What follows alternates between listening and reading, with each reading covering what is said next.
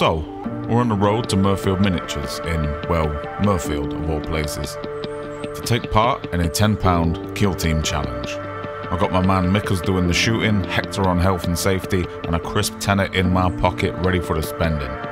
Never heard of Murfield before, but to me it looks like every other northern town that I've never heard of. Raining, grey, miserable, but definitely somewhere that I can score me a cheap full English.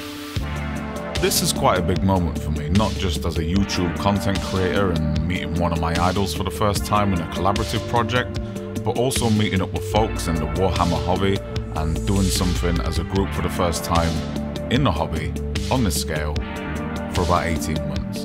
With COVID hitting and being so busy with the channel and other work, it feels so good to get out and meet some of the friends that I've made through YouTube for the first time. And of course, doing a bit of shopping. Apart from shopping, what are we doing here and what's involved in today's challenge? Let's hear it from the most unprepared man in the room himself.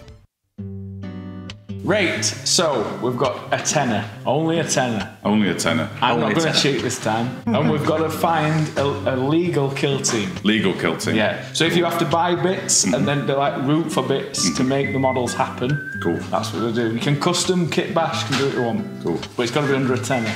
Luke, no last time you didn't really stick to the rules. Are you going to stick to it this time? Yeah. Definitely. Yeah, don't cheat. You're going to have £10 worth of stuff when we walk out of here? Yes. That's not happening. No. I will have £10 worth of stuff. At least £10 worth of stuff. So once we've got our kill teams, what are we going to do with them? We're going to paint them. Nice. If you can buy them painted, then you don't have to do it for a few hours when we get back. Oh, fuck yeah, let's do that. Yeah, I just think if we can get it all in for under a tenner, first come, first serve. That's fine. No fighting, just no fisticuffs and we'll be alright. Yeah. Alright. Interesting. You go. So we are here at Murfield Miniatures finally. The challenge has been laid out. £10 for a kill team, £10 or less. If you can get a bit of terrain, that's a bonus. We're going to paint them up at Luke's and hopefully base them with his range because that's nice and easy. I'm looking to spend not much time on it. Yeah, and this place is absolutely fucking awesome.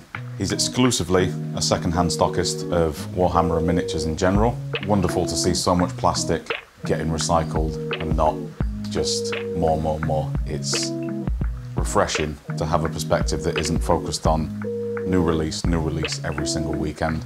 And I've only seen like 5 Space Marine Lieutenants, which is great because I'm pretty sure 5 come out a week.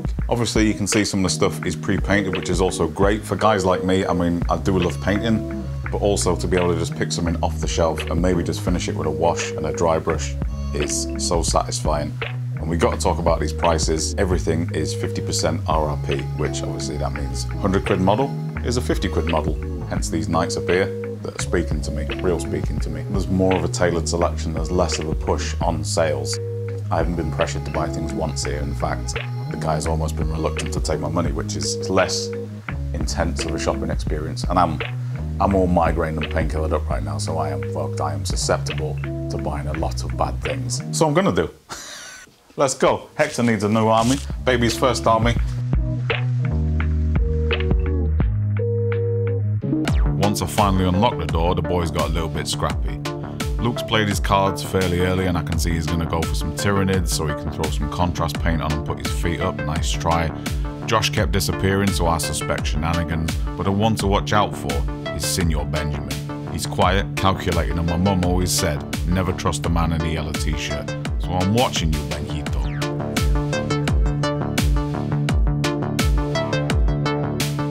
I have located the towel, which is convenient because in my bag, my magic bag, I have a paintbrush, a wet palette, which I'm not going to need, a tin of primer, and an enamel wash. With a towel kill team and a paint scheme in mind, it was time to get the edge on Luke. In the last challenge, he cheated pretty hard, but in this challenge, I'm going to cheat a whole lot fucking harder. You won't be smiling when this is over, sweetheart.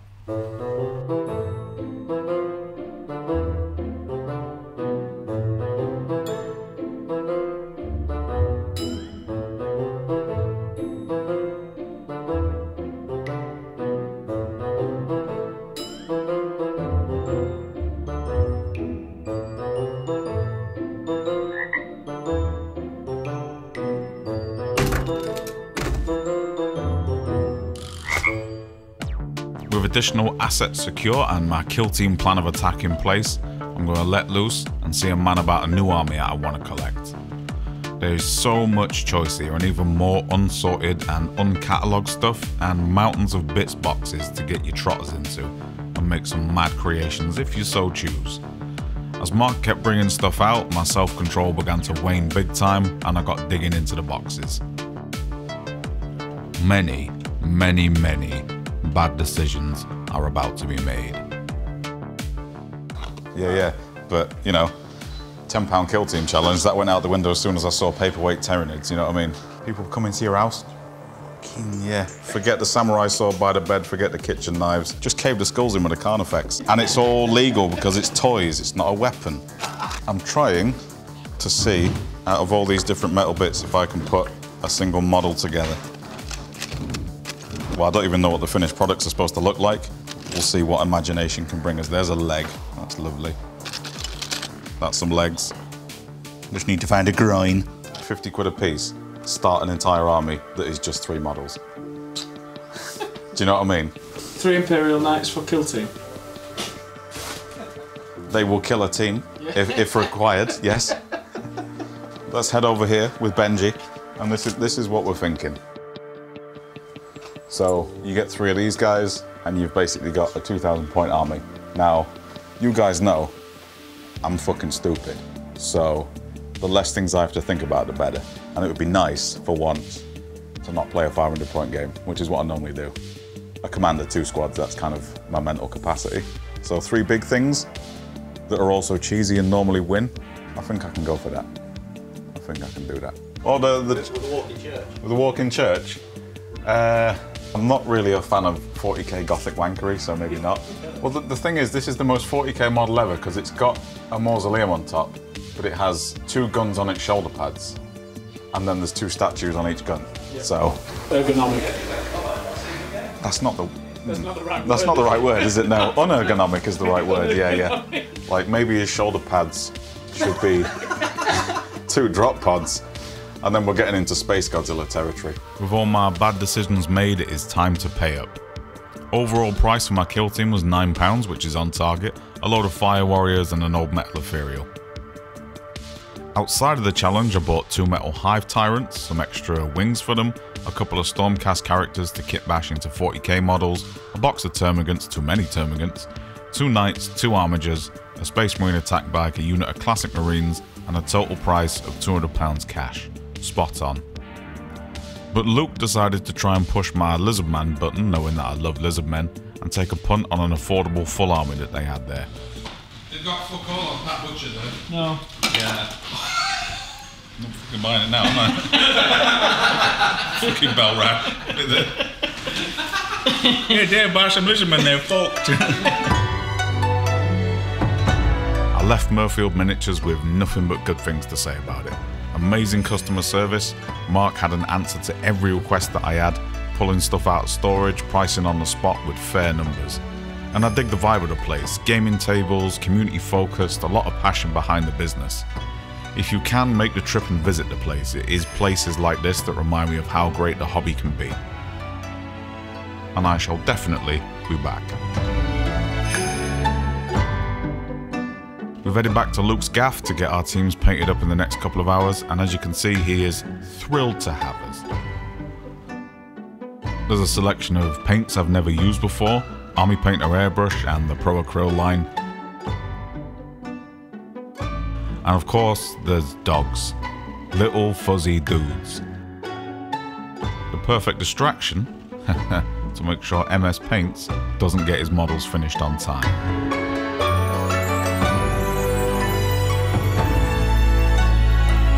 So, my plan is to prime these guys grey, hit them with an overall diluted contrast paint to shade them, and dry brush them back up to white. And if I'm being honest, I didn't really give a fuck about painting at this stage, and even less of a fuck about filming the process, as you can see. It's been so long since I sat and painted with other people, and the chilled buzz was great to just experience that again.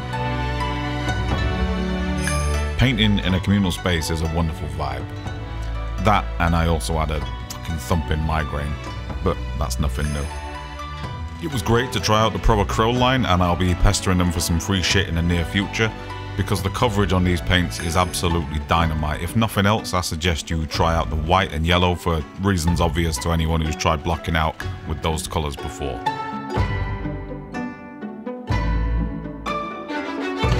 And we got them done. 2 hours, primed, painted, and they look alright for gaming and based with the GeekGaming Scenic Space Ready range. Will I display them on the mantelpiece where the cat can destroy them? Probably not, but will I play them with Kill Team? Yes, absolutely. Now if you're not subscribed or you're new here, MS Paints has some big shit coming up in the next few months. Board builds, quick tricks, loads of hobby content. So hit that subscribe to stay alive. Cheers, I'm out of here. Nothing, mate. Nothing devious. No, nothing. You're just hanging out with health and safety folk? Yeah, we're not up to nothing, mate. Just chilling. Just chilling? Just chilling. Nothing untoward? No. Not stealing nothing? No. No? Fuck off somewhere else. Okay, mate. Mind your business.